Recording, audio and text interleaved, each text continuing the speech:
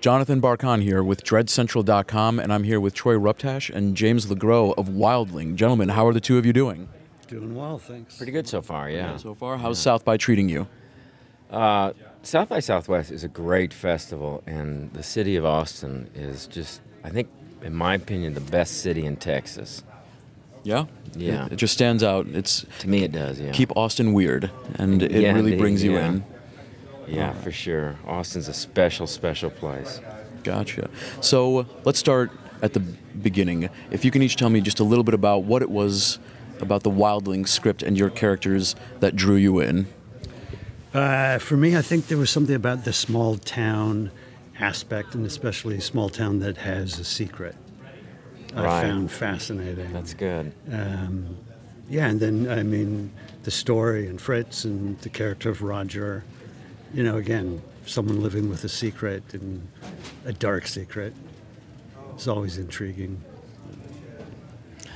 I think it was the sort of the mythology of the story of enlightenment and then transformation through enlightenment. That's what hooked me in. All right. Now, James, your character is quite strange in of himself. In a way, he's almost as foreign as Anna is. You know, he lives on the outskirts. He's got his own mythology. Can you talk a bit about the relationship between the characters and your relationship with the other people in this town? Well, you know, I guess he's kind of a shaman-like figure, and I think his function is to act as a spirit guide for the young woman and take her from the world of men into this other world.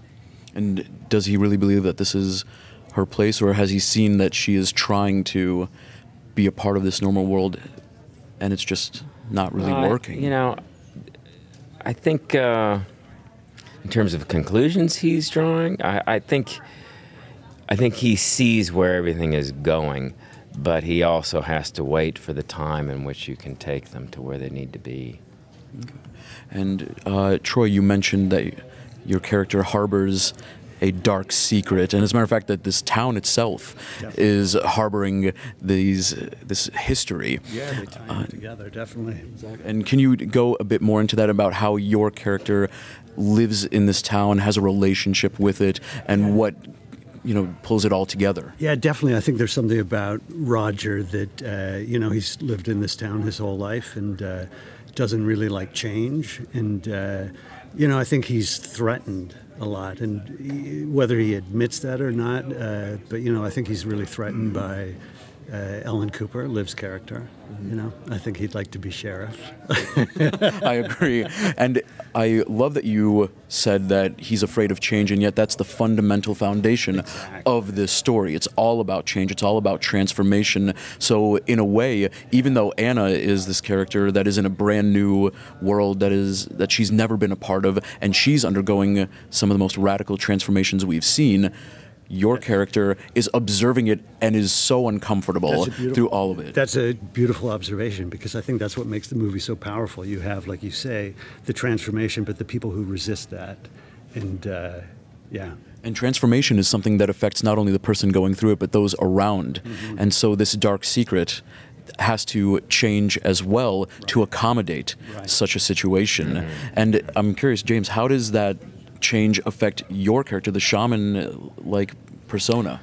Well, I mean, I think it's fulfilling his purpose, you know. So I don't know if it changes him so much as it fulfills this calling that he's been drawn to.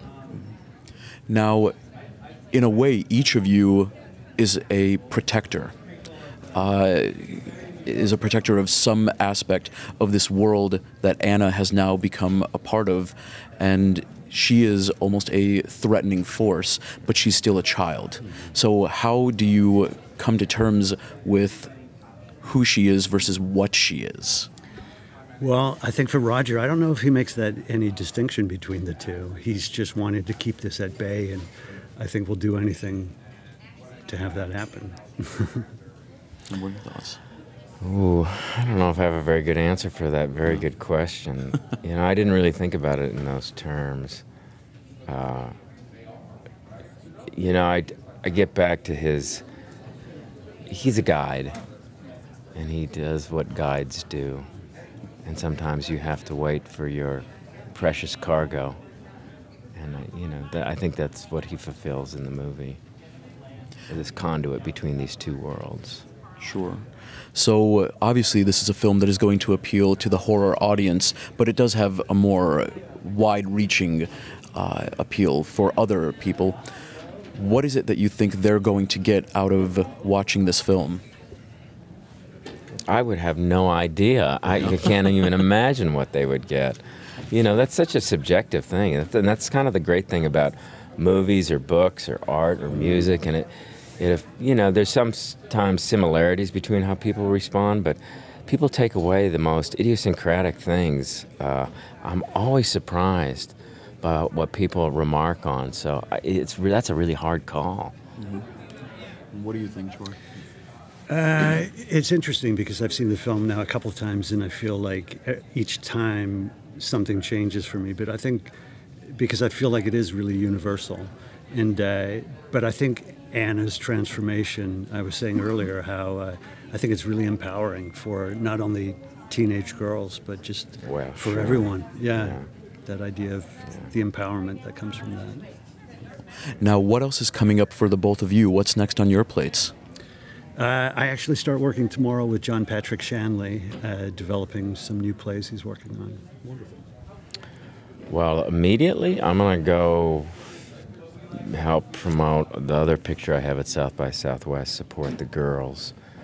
And I have some business to tend to in Los Angeles, and I'll go home. All right, wonderful. Now, we asked Fritz, but I'd like to ask you as well, where can fans see this film?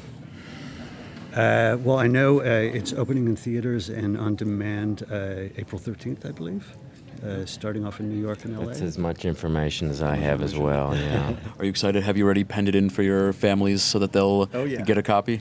Yeah. Get out to the theaters. So. I hope they see it soon. Yeah. Wonderful. All right, Troy, James, thank you so much to the both of you, and best of luck. All right. You. Appreciate it. Cheers. All right. Thank you, sir. Thank you. Thanks so much for checking out this interview. We want to thank our sponsors, Dark Sky Films, Shudder, and Epic Pictures for their support. Also, a big thanks go out to South by Southwest Convention for having us here. To subscribe to our channel for amazing content, go ahead and click right here. To follow all of our South by Southwest coverage, you want to follow this playlist. To see amazing exclusive horror clips, click here, and make sure to get the very best in horror news by going to dreadcentral.com. Thank you so much.